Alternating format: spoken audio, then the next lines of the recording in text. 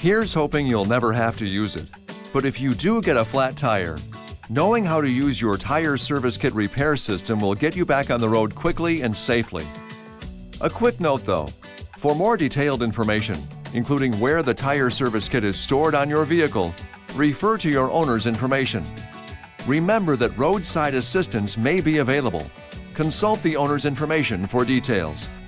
If you get a flat, pull over to a safe location and turn on your hazard lights. Position the tire that needs inflating so that the valve stem is located near the ground.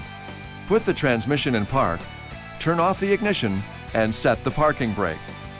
Place the tire service kit on the ground next to the flat tire. Now, on the kit, push in and turn the mode select knob to the sealant mode position and uncoil the sealant hose. Remove the cap from the fitting at the end of the hose.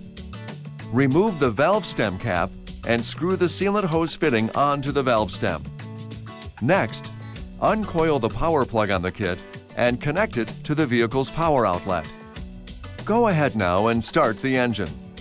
Push the power button on the tire service kit and the sealant should start flowing from the bottle through the hose and into the tire. Run the pump until the sealant stops flowing into the flat tire. The pressure may read up to 70 psi or 4.8 bar. However, it will quickly drop once the sealant bottle is empty. The pump will start to add air into the tire after the bottle is empty. Continue to fill the tire to the correct pressure indicated on the tire placard. If the tire does not inflate to 26 psi or 1.8 bar within 15 minutes, the tire is too severely damaged and will need to be replaced. Do not drive the vehicle. Once the tire has reached the correct pressure, turn the pump off. Remove the speed limit sticker reminder and place the sticker on the steering wheel. Disconnect the sealant hose from the valve stem and install the valve stem cap. Unplug the kit from the power outlet and place the kit in its proper storage location. This next step is important. Drive the vehicle for 5 miles, 8 kilometers, or 10 minutes to ensure the sealant is distributed within the tire. After 5 miles, 8 kilometers, or 10 minutes, pull over again to a safe place to check the tire pressure using the tire service kit. Push in and turn the mode select knob on the kit to the air mode position. Plug the tire service kit into the power outlet and connect the air hose to the valve stem. Check the tire pressure on the gauge. If the pressure is less than 19 psi or 1.3 bar, do not drive the vehicle until the tire has been replaced.